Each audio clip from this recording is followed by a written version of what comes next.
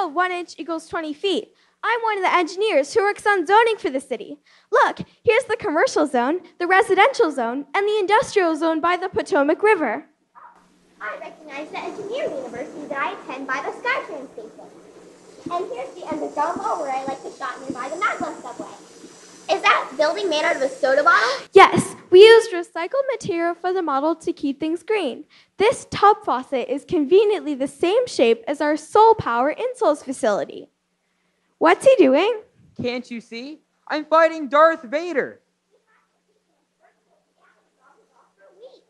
Ever since they established a virtual reality system to let people like myself work from home, I found I can do everything using virtual reality. That's the problem. More gotten a little out of shape. What? Look at me. I'm all muscles and a six-pack. Hey, where'd my six-pack go? And what planet is this? Tatooine? Yavin 4? It's called Planet Earth. You know, everyone else visits public spaces around SoSci City every day. You're the only one still stuck in a virtual reality bubble. This used to be a common problem. 11 years ago, the city implemented the virtual reality work-from-home program to alleviate traffic congestion and the skyrocketing cost of office space. 54% of citizens used the program. It was so successful that SoSci City no longer needed several of its office buildings or roadways. Wow. So the main problem was that the city had a bunch of abandoned structures and the citizens weren't interacting or exercising. What did they do? The city council used the engineering process to solve the problem. After brainstorming, they came up with the idea of redeveloping brownfield sites into public spaces. They created trial public spaces and then had a consulting firm evaluate their solution. They found that the public spaces were successful in increasing social interaction and motivating citizens to exercise, but there is one concern. What was the issue? The public spaces were expensive to build, so the city iterated on their solution by partnering with businesses like Cyclespheres Incorporated to help with the cost. The city donates unused structures for the companies to use and provides tax incentives. It's the optimal solution. Oh, is that why there are a lot of Cyclesphere events and advertisements by the Aquaponic Gardens? I like to go jogging there. That's right. Did you know that used to be a highway underpass? What? How'd you turn a highway underpass into an aquaponic garden? Did you use the Force? We used something more powerful than the Force. Engineering. The first step was to contract microbial engineers to develop organisms that would eliminate toxins in the asphalt. Once that was done, the underpass was lined with geopolymer concrete to seal out any remaining contaminants. Then, the lower section was filled with water, bluegill fish, and romaine lettuce grown aquaponically, and the upper section was planted with trees and flowers. I noticed the building by our condo complex used to be an old power plant. Did you use a similar process to redevelop it as well? Yes, we also used microbes to clean up the oil spills and PCBs around the old power plant. Structural engineers designed in skylights to bring natural lighting to the lower sections of the building. They even reused the cooling weirs to irrigate the surrounding landscape. Now, the power plant is a multi-use complex, including shops, a gym, a playground, and a pool. The Dancing Fountains Plaza ties together the redeveloped power plant and several nearby condo buildings. The engineers did a great job. Why, thank you. In addition to structural and microbial engineers, the most important role was the municipal engineers that came up with the conversion concept and designed how these public spaces network to each other using our SkyTram and Maglev subway. These public spaces look pretty cool. What kind of activities go on there? The amphitheater by the Dancing Fountains hosts all sorts of cultural events like concerts and plays. And the Aquaponic Gardens are a great place to walk and commune with nature. What are those little moon-shaped things on the model? That's no moon. It's a cyclesphere. What's a cyclosphere? Cyclospheres seat up to 4 people who pedal generators inside the sphere. The generators power thousands of superconducting electromagnets that drive the sphere forward, similar to the Maglev subway. They're extremely safe since they can't tip over and are designed to bump into other objects without damage. You can even ride them in snow. Hey, you could be an engineer. Do they have an outlet to keep my smartphone charged? There's a better solution for that. Soul Power Insoles. These insoles in my shoe actually generate electricity. Do they create enough power to destroy an entire planet? Not quite, but they do keep my smartphone charged through conductive strips in my clothing. The insoles contain a piezoelectric-based material that converts kinetic energy into electrical energy. The insoles generate 230 milliwatts per hour of walking for the average citizen. Wow, these solar power insoles and cyclospheres really motivate me to visit these cool public spaces and get some exercise. Although it sounds like the companies have more control over the public spaces than the city. Yes, that was one of the trade-offs, but the city felt it was worth it to be able to create more public spaces without raising taxes, and they needed to save funds to address the top risk of the public spaces. I bet I know what that is. Since the public spaces are designed to attract large numbers of people, the top concern is terrorist attacks. I actually worked on software that uses citywide surveillance systems to detect potential threats and proactively notifies police. I like how safe it is in SoSci City. It's a great place to live.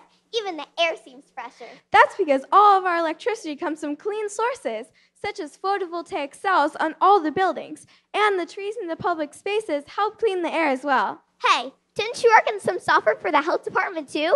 Yes, I did. The free medical bracelets will monitor your health and even call for an ambulance if an emergency like a heart attack is detected. In fact, my bracelet is telling me I need to get some more exercise. Do you want to take a cyclosphere ride now? Yeah, let's go before I start to look like Jabba the Hutt.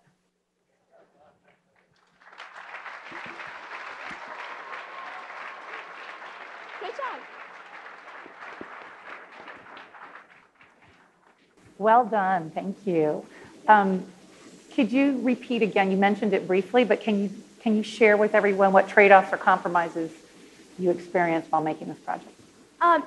SoSci City, the city had to give up some control over our public spaces when we partnered with businesses because we needed the businesses to pay for and fund and also host events at our public spaces. Another trade-off we had is we had to decide whether to repurpose the power plant or just completely bulldoze it and build on top. But the city decided to repurpose it because it keeps the historical significance, and it also allows citizens to see what it looked like before. So although cleaning up pollutants is expensive, we decided it was better for our city and for the environment. So how did your team's vision of your future city evolve and change as you moved through the process? So one thing that we kind of changed throughout the process is we were thinking of converting the subway into a public space instead of the roadways. But then we considered that idea, but then we thought that the subways were just so efficient that the cars would actually be the ones to go before the subways. And so that was one thing that we changed. We also just learned a lot together between the beginning and now about the project, through the project. And actually, in the beginning, we thought about using virtual reality in our public spaces. But then after going through the brainstorming process and thinking of other ideas, we decided that virtual reality actually would cause a big problem since citizens wouldn't get social interaction or exercise. You can kind of see this today because my parents are always telling me to get off my cell phone, to go out outside and play with people, with all my friends. But we think that's just going to keep getting worse in the future. And if you've ever seen like the movie WALL-E, there's actually like virtual reality. Everyone's in their virtual reality world. And so, I mean, Pixar even noticed this was a problem. In your model, there's a fire station, but it's a cylindrical shaped building. Can you explain how it works? The fire station that you have in the middle is a cylindrical building. How does it work? What is the function of that building as a fire station? That's where the drones that put out fires are kept, and the offices, where the firemen are in the city. Another question. What type of communications plan do you have for your city? A lot of our citizens do communicate through like virtual reality, and all of our communication systems are wireless. You can see on our cell tower right here that we predict that in the future, right now we have about 4G in cellular data, but we predict that in the future you're going to have 22G data, and so it's going to be a lot faster. Our health bracelets actually alert citizens if there's a natural disaster, like a hurricane, since we're in Eastern Virginia. So that's another form of communication in SoSci City. Can you explain a little bit more about your underground structure? You know, how they really work? on the right-hand side, I mean, right underneath the, the garden? So this is our underground mall. Right. And so like here's like a skylight in the underground mall, and then we have our maglev subway that runs along the bottom of it. We actually went to a repurposed power plant at Austin where they converted a power plant into a public space and a condo building. And so they taught us that it was important to have skylights to get natural lighting into the building and the under parts of the area. And so that was a really good experience. Over here is our maglev subway station. So citizens can use that to travel farther distances within our city. And how do you promote exercise and recreation? How do you get people outside and enjoy what you've built? One way we get people outside is our cycle spheres, and they pedal generators, so it really gets them lots of exercise. Also, our public spaces are really innovative, I think. And so I believe that the citizens will just come out and to just see the public spaces, come out to see concerts, or like Tiffany said, it was trying out a cycle sphere. And another thing that encourages citizens to get exercise is our Soul Power insoles, which will charge their cell phones like while they're jogging or walking around Suicide City. Also, our dancing fountains really promotes cultural events like festivals, concerts, and plays, and really motivate citizens to interact with each other. How do you control power in the city? I mean, like, you have great power sources, but in case of an emergency that would stop all of this, what's your alternative power source for your city? So we have a decentralized power grid. So if one of our, if the power were to fail in one of the sections of our city, then the other parts of our city could share the power with it.